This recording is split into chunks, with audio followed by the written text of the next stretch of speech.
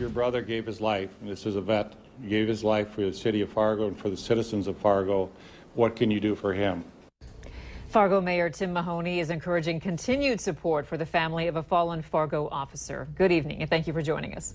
The official Moszer Family Benefit Fund is at Bell State Bank, and you must donate in person. Well, today, the City, Fargo Police Department, and the Impact Foundation announced a way that people can safely donate online.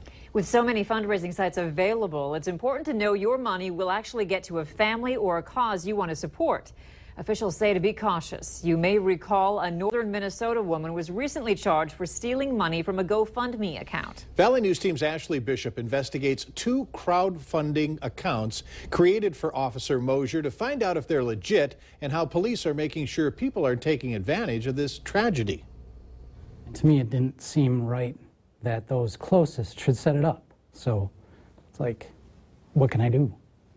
So I tried. Aaron Jonason says he met Jason Moszer a few times. Their daughters do gymnastics together.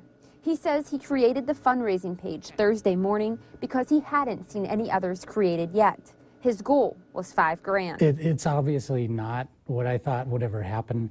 People's generosity far exceeded what I thought I could do. Aaron's site has raised more than $30,000 so far. Fargo police contacted him verifying that all money will go to the Moszer family. Been working with one of the sergeants, and then on Tuesday I'll be meeting with the ones that are running the committee for the fundraisers. Creator Pam Wanner Majonas says she is a former dispatcher and knows Fargo officers. She told us over the phone that she's working to get the money to Moser's wife through Fargo officers. How did you know the family? You know, why are you doing this? How do I know you're not going to do what they did up north? Aaron and Pam say they both received plenty of emails from people asking if the sites were legit. It's not for me. I don't take any offense, so anybody has questions, I'm trying to answer them. Aaron says people have been donating across the country, and he is amazed by the support that the community is giving to the Moszer family. And I can't iterate this enough. It's not a competition. I honestly, you know, I'm not trying to steer people one way or the other. I don't care. It's all going to the family. Ashley Bishop, Valley News Live.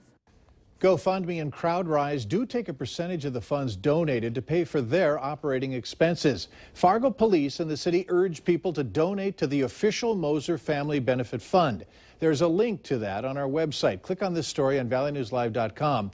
Also, because of North Dakota state law, the Moszer family, children, will be able to go to any North Dakota public university for free. Law enforcement in Fargo